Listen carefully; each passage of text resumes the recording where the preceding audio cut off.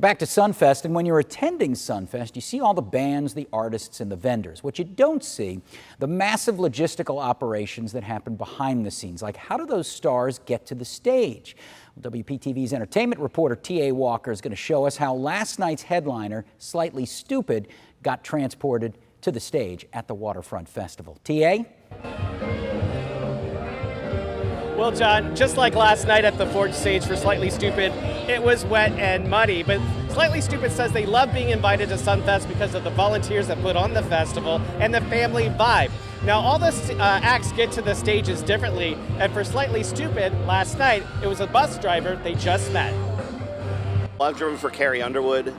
I did a tour with her. I just finished last week a tour with Slipknot. Parker Johnson drives tour buses for a living. This week's assignment? Driving SunFest headliner Slightly Stoopid to the West Palm Beach waterfront. In fact, I thought they were a rap act. The band is known for their fusion of many genres, including reggae, funk, and rock. We demand professionalism like any business, but when it comes to a driver, they're in charge of our safety going down the road. Eric Swanson is Slightly Stoopid's tour manager and says the stage is for the public, but the bus is their home. You know, there's 12 bunks on there. There's a small kitchen and bathroom. We live there. You know, they're FaceTiming their kids. They're watching TV, maybe playing video games. It's like your mobile home.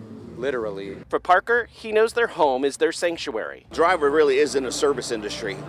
He's somebody who has to cater to the client and has to know boundaries. He says drivers have to remember which side of the curtain they're on. Are you on a fan or an audience side, or are you on the stage side, on the crew side? People are talking to their wives and kids, and their personal lives are happening on the bus. And keeping the stars safe at their home so they can get to the stage is Parker's top priority. People who slam on their brakes when they don't need to, you know, and I've got to react to that. As for the band, Parker says they're very laid back and chill, and they just kind of do their thing. He's right. When we met with them backstage last night, they were very laid back and chill. Now, John, here at SunFest, I have to tell you, I feel like every time I put on my gear to come do a live hit with you guys, it starts raining, so I think I'm going to do the fans a solid and go change. Good idea, T.A. Good idea. Hey, great perspective. Really neat story. Thanks so much for that.